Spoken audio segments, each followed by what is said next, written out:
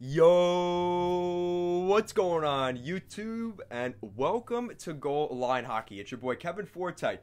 We're taking a look at the New York Islanders today, as we've heard rumors over the past couple of weeks, months, for the Islanders, years, about how they need to add a elite, top-tier goal scorer. Patrik Laine has been on the mind of the Islander fans, and we'll be taking a look at those rumors in this video. If you like what we're doing here at Goal Line Hockey, and want to see the latest news around the NHL, make sure to give this video a thumbs up and a subscribe down below. And let's take a look at the New York Islanders looking at Patrik Laine.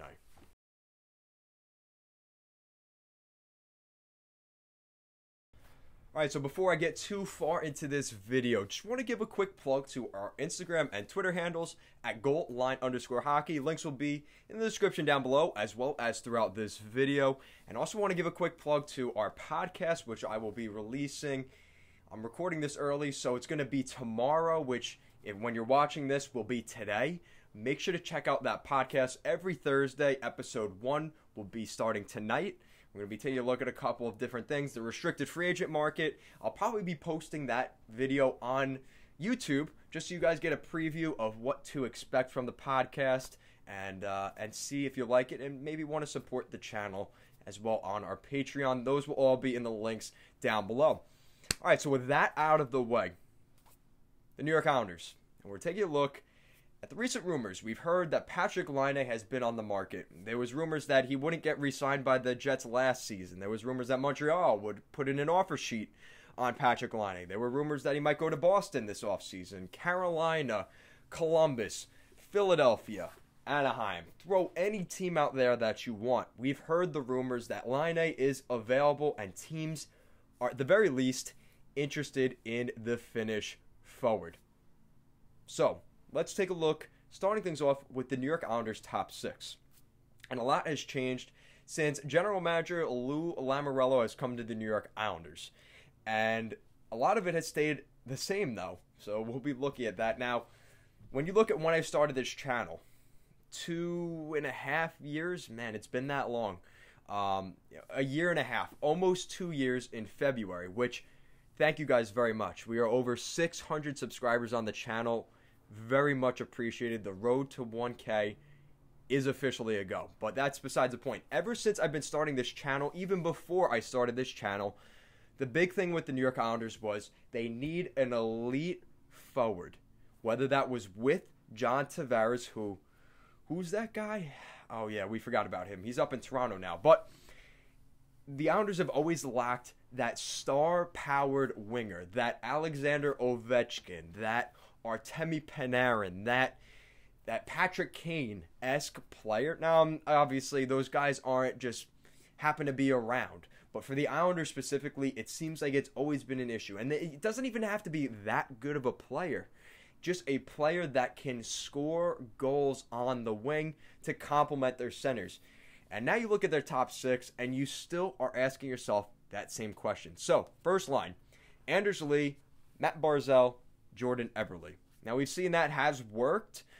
We saw the line change a little bit because now Barzal is officially the number 1 center for the New York Islanders. It was more Brock Nelson last season, but this season and moving forward, it's the Matt Barzal show, obviously once he signs with the Islanders this offseason.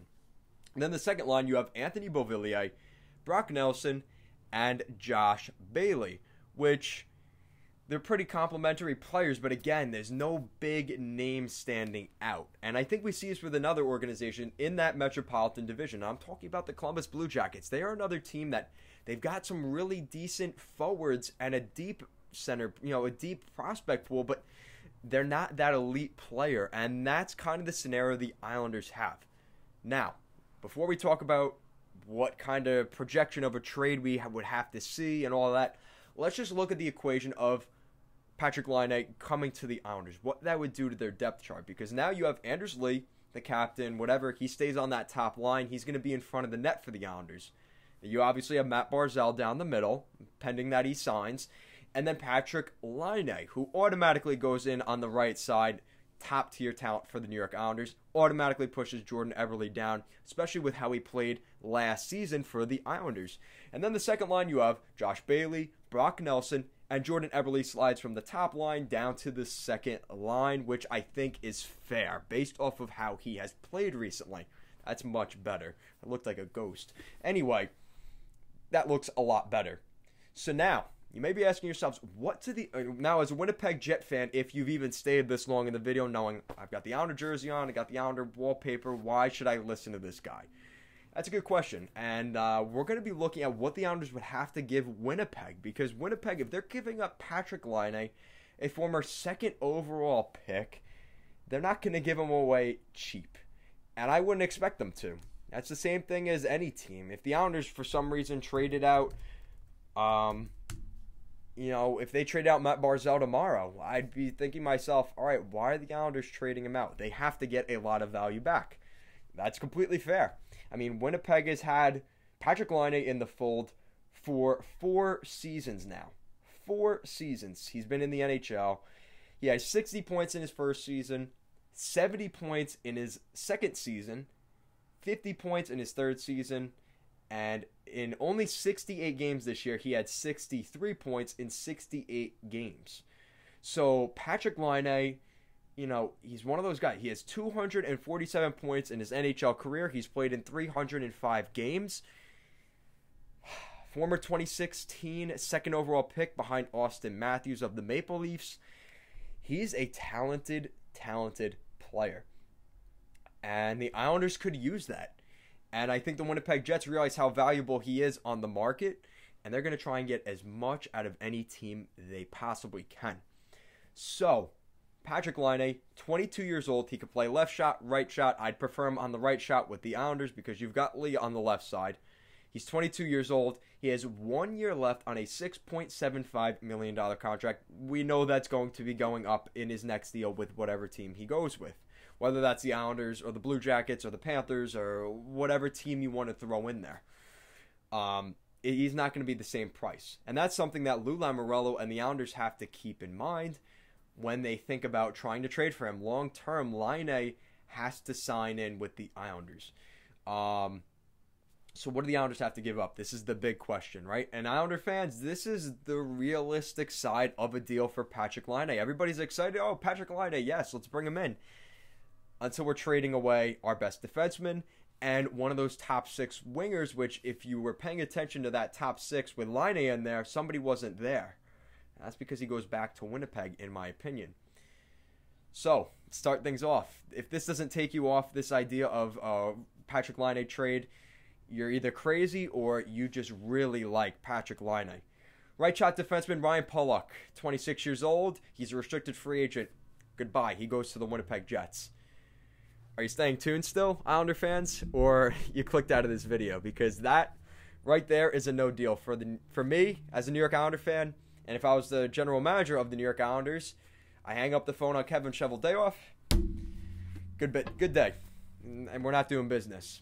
Ryan Pulock is a no starter. But for Winnipeg, obviously they're getting offers from somewhere where they feel they can get Ryan Pulock from the New York Islanders. Anthony Beauvillier, 23 years old, 1 year left on a $2.1 million contract. That will probably change upward a little bit, but not very much for Beauvillier. He really, a former first-round pick, really hasn't developed into that player that we were hoping he would become for the New York Islanders. I mean, he's still a very reliable player. He's a good penalty killer. But in terms of overall, compatibility to the line, it's totally different. Former 2015 first-round pick, 28th overall. Last season, he had 21 points in 68 games with the Islanders. Not terribly bad, or 39 points in 68 games with the Isles. So he's not too bad of a player, but that's his highest ceiling that he's been at right now. He's 23 years old. He put up 24 points in his first season with the Islanders, 36 the next season. He played in Bridgeport for a little while, put up 2 points in those 3 games he played, came back, had a really nice season, but again, only 28 points, and then 39 points this past season. So, the situation with Beauvillier is different, but for Winnipeg, it's the ability to add depth to their roster on cheaper contracts, which is what they'd be doing with Anthony Beauvillier. And I threw in a 2021 second-round pick. So the Islanders, just recap, and I'm not saying you give up one of Beauvillier or Pulock. it's going to be Ryan Pulock, your top pairing defenseman on the right side, Anthony Beauvillier, who the Islanders have in the top 6, and one of those second-round picks they just got from the Colorado Avalanche in the Devin Tays deal. That's a no-go for me. I think that's what it would take. Winnipeg Jet fans, let me know in the comments down below. Do you think that is a reliable trade? Let me know down below. And the Islanders do not, they have a first-round pick for next season, but it would be very wise of Lamoriello not to trade that out. We've seen how the NHL, how teams flip back and forth from season to season. The Senators a couple years back, the Avalanche, all these teams that have had those picks come back to bite them. I think the Islanders' Lou Lamoriello is smarter than that to know to trade a first-round pick this early on. With the Islanders situation, when Anthony Beauvillier leaves, now remember, they're saving cap space by not signing Ryan Pulock, which is valuable to an extent, and the 2.1 on Beauvillier's deal. Now, they're currently at $8.9 million in cap space.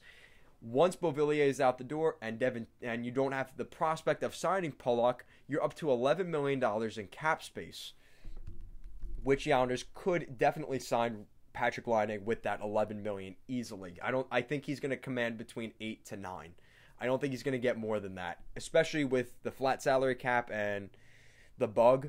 I don't see him making more than that. Now, for the Winnipeg Jet fans out there that have, hopefully you're still watching at this point, your lineup changes a little bit too, because your current group is pretty solid, but you take a step back, but you save that cap space and you add your top tier defenseman as well as adding to that top 6. So this is a win for the Winnipeg Jets as well. You have Kyle Connor, Mark Scheifele, and Blake Wheeler. That top line continues and stays the same. Then the second line, you have Nikolai Ehlers, Stastny, as well as Beauvillier, which is more of a penalty killer option compared to the scoring guys that you have with Ehlers, Connor. He seems to complement well on that second line, I think. And worst case, he could even go to the third line, but I think he fits well on the second line for the Winnipeg Jets. And then that defense, Josh Morrissey will be giving fruit baskets over to Kevin Cheveldayoff if he makes his deal, because Josh Morrissey is going to be playing with Ryan Pulock, who is a very highly sought after, I would borderline elite defenseman in the NHL. Now, does that change under Paul Maurice in Winnipeg and not with Barry Trotz? That's something that's still to be determined. We don't know. But Ryan Pulock, in the situation he's with the Islanders, his value is very high, and he would do very well on this blue line for the Winnipeg Jets. And then the second line, you have Nathan Beaulieu and Neil Pionk, which stays the same. Not a big fan of that, but it could be worse, I guess. And then you have Derek Forbort, yikes, and Dylan DeMello, who they currently have as their top pair defenseman with Morrissey. So he slips down 2 spots, keeping Pionk and Beaulieu together. So for Winnipeg, I mean, this is a home run. You look at their current cap space. You see my eye through there? Yeah, that's because it's a big fat 0. They have 0 cap space right now. After this trade, they get 6.75 back from Laine moving out. Once Bo comes in, you have $4.65 million to work with, but you still have to sign Ryan Pulock, which I don't think $4.5 million gets it done. We just look at Devin Tays, who just signed with the Avalanche, and he's getting 4.1 per season for 4 years. I could easily say Pulock could get 5 to $5.5 million in his contract. At this rate, Winnipeg doesn't have that cap space, so they'd have to make another move of some sort to get that done. So there's a lot to unpack. This was a very deep-minded video. Hopefully you guys stuck around, because I think it's very valuable to Islander fans as well as Winnipeg Jet fans, just what it takes. Oh, Laine's going to the Islanders. Islander fans start freaking out, getting excited. But then you realize the sacrifices and what it's going to cost. And even for Winnipeg, who they get a top-pairing defenseman and a pretty solid top-6 winger in Beauvillier, the logistics don't work. They don't have the cap space. And the Islanders is Lou Lamoriello willing to make a big move like that? I really don't. He hasn't done it yet. And it just makes me feel like maybe he's just waiting. And we just won't see that happen. So let me know in the comment section down below. Islanders fans, Jets fans, what do you think of my proposal of that trade? Let me know in the comment section down below. And if you have any opinions on that, maybe a mock trade for yourself, let me know down in the comment section down below. Would love to hear it. And if you like what we're doing here at Goal Line Hockey, want to see the latest news around the NHL, make sure to give this video a thumbs up and a subscribe down below. Thank you so much for watching, and have a great day.